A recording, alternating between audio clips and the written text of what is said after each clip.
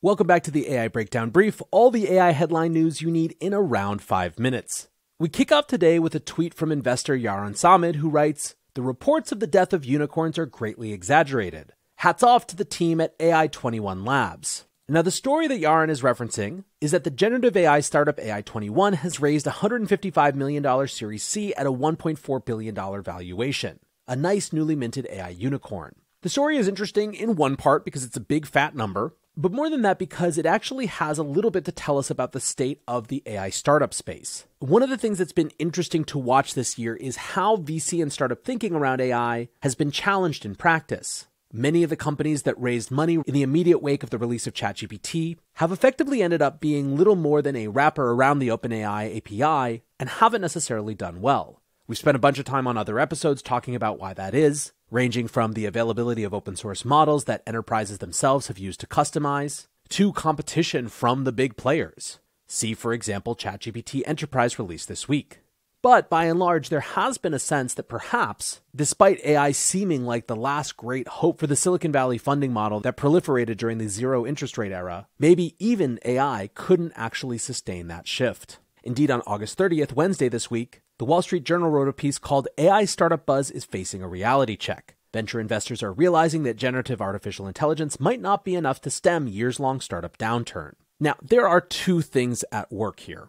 One is AI startups, how hyped they are, how immediately successful they've been, how much they will sustain portfolio returns. But then there is the much larger thing going on, at least as relates to the venture capital industry, which is, of course, this fundamental secular shift in the environment in which venture capital is operating. In the decade plus that followed the global financial crisis, the zero or near zero interest rate policies of the Federal Reserve and other governments around the world created a scenario in which more and more capital flowed into the venture capital asset class because companies and investors were forced to move farther out on the risk spectrum to achieve the yield that they needed. The availability of more total venture capital dollars meant, one, that startups were able to raise more money at higher valuations, and that, two, the dynamics of the industry were such that because of that proliferation and availability of capital, growth was prioritized over profitability. Think about it this way. If you're a company who knows there's another big dose of venture capital just around the corner, as long as you hit certain growth metrics, well, then you do whatever it takes to hit those growth metrics, even if it means lighting money on fire. If, on the other hand, you've just raised the last amount of capital that feels available to you, you're naturally going to prioritize things like revenue and profitability a hell of a lot more. Broadly speaking, across the venture capital sector, we've seen a shift in response to the fastest rate hiking cycle in 40 years of companies no longer thinking in terms of growth at any cost mindsets, and instead once again starting to prioritize things like revenue and profitability. Now, the one holdout to this model seemed to be artificial intelligence, where VCs and investors basically couldn't put enough money fast enough into any startup that slapped AI on its pitch deck. However, what the industry is finding is that even with the hype and excitement around AI, it's simply not enough to fight against those larger forces. Bringing it back to AI21 then, what makes it interesting is that it shows a number of differences as relates to many of the startup funding announcements that you were seeing maybe a few months ago. As TechCrunch describes, AI21 Labs' flagship project is AI21 Studio, a pay-as-you-go developer platform for building custom text-based business apps off of AI21's proprietary text-generating AI models, including its cutting-edge Jurassic 2 model. Now, two things that are notable about that.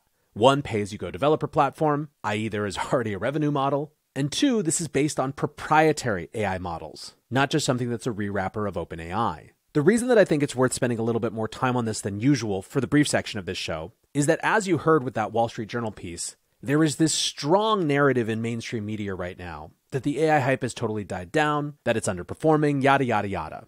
Now, I've talked extensively about why I think parts of that are true, but I think that the narrative is getting way out of hand and way over-exaggerated in media right now. And it would be an easy mistake to make to overcorrect from the perhaps over-exuberance of a few months ago. Just by way of example, if you look at this Wall Street Journal piece, it's the same example cited every single time in every article trying to make this point about hype dying down, which is really just ChatGPT usage going down in June and Jasper and one other AI startup having some layoffs. I don't know about you guys, but those data points alone are not enough to convince me that the entire hype around an entire industry hasn't paid off and that we should just go pay attention to something else.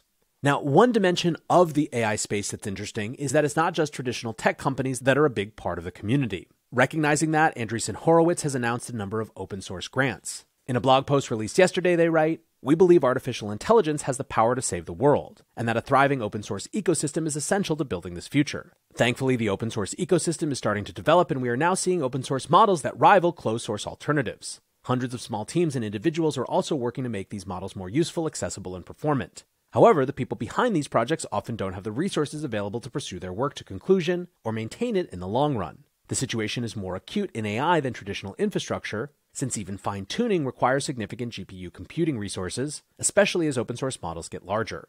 Given that, they announced the A16 open source AI grant program and announced the first batch of recipients, which are heavily emphasized around fine-tuning LLMs and foundation models for various purposes, including to run locally or to explore things like synthetic data.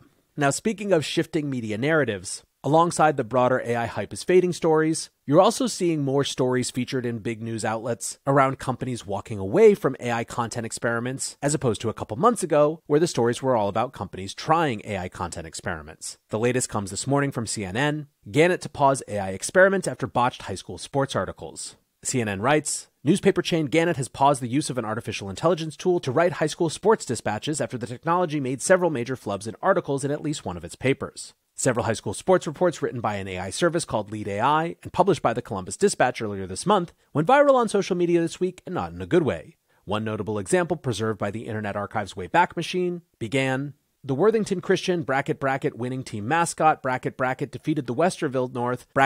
losing team mascot ... 2-1 in an Ohio boys soccer game on Saturday.' Says CNN, the reports were mocked on social media for being repetitive, lacking key details, using odd language, and generally sounding like they'd been written by a computer with no actual knowledge of sports." Now, here's what I have to say about this. I have no dog in the fight about how AI should be used or shouldn't be used when it comes to media. I think certainly the upside of having better coverage of more niche things, such as high school sports or just local issues in general, could be one of the ways that AI actually really adds value. In other words, this is not replacing a beat that a reporter already has. It's reopening a beat that has been replaced over the last 20 years as we've moved towards more general national rather than local news. But holding aside even that, when I look at this article that is being mocked, that has ... winning team mascot and ... losing team mascot in the first line, it feels to me as though the publisher in this case forgot that a news story isn't just the product of a writer, but also the product of an editor and a fact checker. Sure, the AI may not be as sophisticated as one would like if it would make that mistake in the first place, but someone either published the thing or made the stupid decision to not check it before it was published. In either case, I would put the blame squarely with the editorial team over the artificial intelligence platform. But like I said, I don't have a dog in this fight. I just think it's important to not be stupid about what's stupid about AI, given that there are some real honest-to-God battles to be had. Lastly today, because it's getting some buzz, an AI-powered drone has beaten a human champion of a drone racing league. NPR's All Things Considered writes, "Today, researchers in Switzerland unveiled a small drone powered by artificial intelligence that can outfly some of the best human competitors in the world. A quadcopter drone equipped with an AI brain whipped its way around an indoor racecourse in a matter of seconds. In 15 out of 25 races, it was able to beat its human rival, according to research published today in the journal Nature." Says Elia Kaufman, an autonomy engineer at Skydio, a drone company based out of California who worked on the drone while at the University of Zurich, quote, "This is the first time that an AI has challenged and beaten human champions in a real-world competitive sport." Now, there is something notable about this. I don't want to deny that. Obviously, it has implications for other areas of AI and robotics. Think, for example, self-driving cars. I do have to laugh a little bit, however, because I've watched for a decade promoters of drone racing leagues and professional drone sports desperately try to turn this into, as Elia calls it, a real-world competitive sport with what I would characterize as very limited success. But, like I said, still significant. Certainly you have to think that militaries in places like China and the US are watching this study closely. In any case, that is going to do it for today's AI Breakdown Brief. If you enjoyed this, do me a favor. If you haven't subscribed to the podcast yet, please go do it. You can find it on iTunes, you can find it on Spotify, basically anywhere you listen to podcasts. And once you've subscribed, if you want to throw a 5-star rating my way, I would so appreciate it. It makes a big difference when new people are trying to decide if they're going to check out the show. In either case, thanks for listening or watching, and I'll be back soon with the main AI Breakdown.